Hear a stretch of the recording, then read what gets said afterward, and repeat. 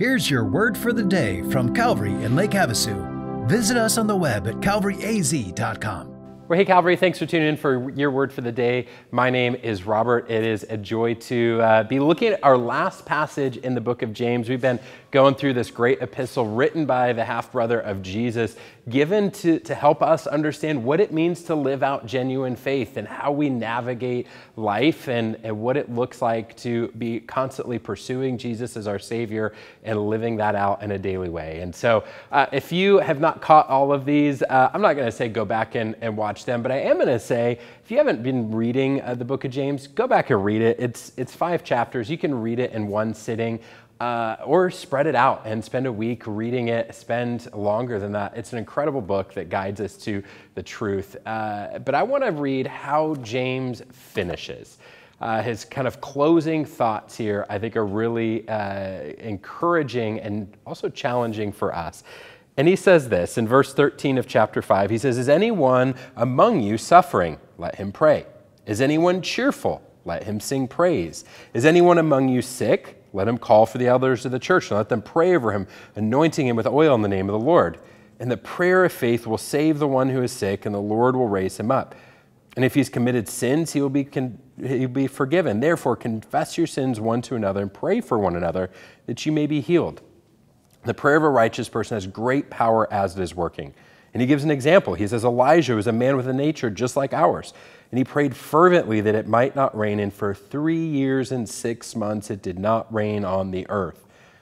And then he prayed again, and the heaven gave rain, and the earth bore its fruit." See, as James wraps up, he says, what should you be doing? And he says, you should be praying. He says, if you're suffering, if you're cheerful, if you're sick, any circumstance, he says, you should pray.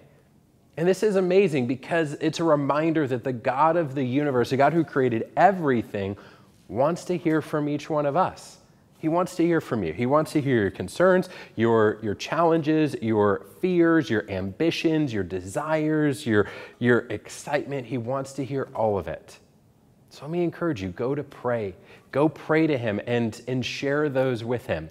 And so often we get questions, well, how should I pray? And a lot of times the question behind that is, what is it supposed to sound like?